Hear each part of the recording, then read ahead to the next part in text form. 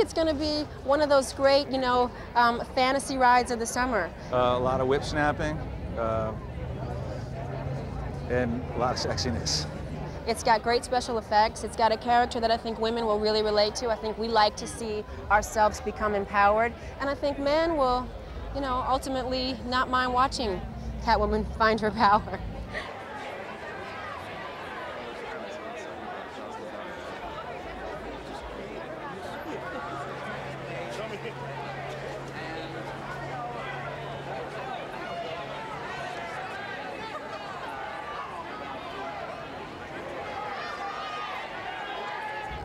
A little alone, a little frightened, but, you know, excited that, you know, as a woman, I'm getting an opportunity to sort of try this whole thing, and I hope that it goes well so that other women will have a chance, you know, to take part in sort of the summer extravaganza that are these movies.